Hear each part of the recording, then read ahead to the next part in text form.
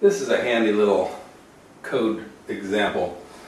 What this will do is it will go through a directory and it will tell you if a file is already there, or it will do search on files. So in this first bit of segment right here, it will look for anything that's star.txt.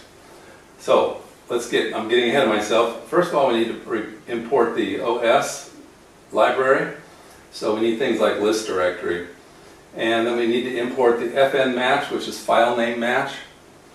Okay, so what we're going to do down here is we're going to run this. It's going to look for file in os.listdir, and it's going to look for anything with a dot in it, in the name.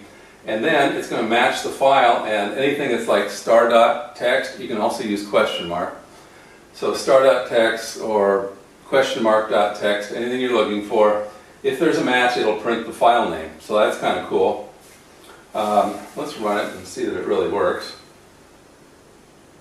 Yep, so here's 4 text files. If we go up through here and look in my directory, there are 4 text files. Last time I checked, here's 1, and the others are, there's 2, and 3, and 4. So there are the 4 files.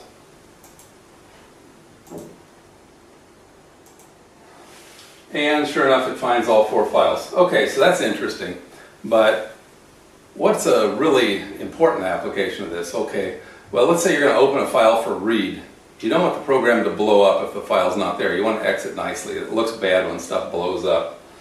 Okay, so here's a little example of how to check to see if a file is going to be there before you open it for read.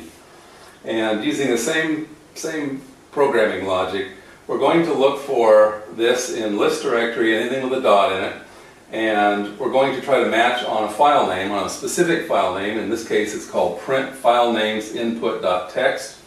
And if that is found, I'm going to set a flag to true. So I did find the file.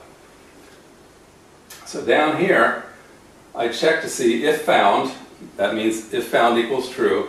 I'm going to print file exists, and then I'm going to open my file for read and all that stuff that I would normally do. Otherwise, I'm going to print a message, say the file doesn't exist, and I should exit nicely instead of just blowing up. So over here, when we ran it, we came up with a message, file exists.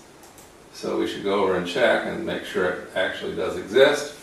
And there it is right there. So it does work.